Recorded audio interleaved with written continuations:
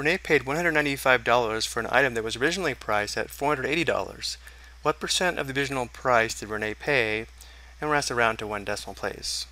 To determine the percent paid, we want to answer the question, 195 is what percent of 480?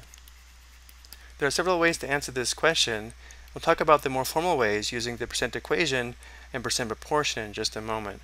But if we can represent the amount paid as a fraction, comparing the part to the whole, we can convert that fraction to a decimal and then to a percent. So because she paid $195 out of 480, the fraction would be 195 480ths. And now we can convert this to a decimal and then a percentage. Let's do this on the calculator. 195 divided by 480 is equal to this decimal. To convert the decimal to a percentage, we multiply by 100 and add a percent sign. So times 100, enter. To one decimal place, this would be approximately 40.6%. So this is probably the quickest way to answer this question.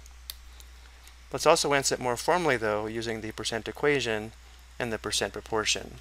To use the percent equation, we use these keywords here to help us set up the equation, where is means equals, of means multiplication, and what represents the unknown, so we write down a variable. So referring back to our question, we have 195 is, which means 195 equals, and then we have what percent, which represents the unknown, which in this case is going to be a percent. Let's use the variable p. And then we have of 480, so we have times 480. So simplifying, we have 195 is equal to 480p, and now we divide both sides by 480. Simplifying here, we just have p. On the left side, notice how this quotient here is the same quotient from above, so we know we're going to get the same percentage. But let's go ahead and do this again.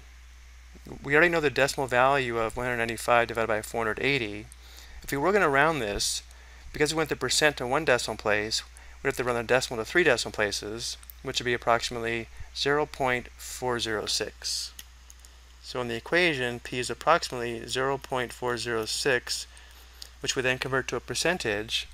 So moving the decimal point to the right 2 places and adding a percent sign, of course we still get 40.6%. Rounded to one decimal place. And then finally, for the percent proportion, we have two ratios equal to each other, where here the denominator is always 100. And because we're trying to find the percent, and a percent is a number compared to 100, the unknown is going to be this numerator, so we'll use p.